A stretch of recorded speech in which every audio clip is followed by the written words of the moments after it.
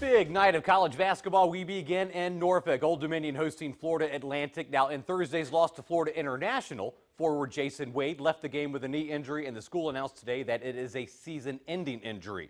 So the already shorthanded Monarchs down another man. Packed house at Chartway Arena, a near-capacity crowd of more than 7,600. First half, FAU's three-pointer is off the mark, but look at Malik Curry. Sky for the rebound. He's the point guard. And then Curry pushes the ball up the court, finds the senior, Aaron Carver. He doesn't score often, but when he does, he makes it count. Now, a little later, Curry, wait for it here. Look at this nasty crossover. There it is. Takes it right to the hoop.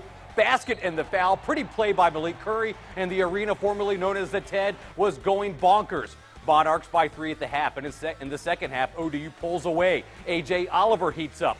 5 3-pointers for Oliver, a career-high 21 points. Co-captain Xavier Green had perhaps his best game of the season. Shot clock winding down. Green connects on the three-pointer. And on the next possession for Old Dominion, once again, it's Xavier Green, and it's another three-pointer.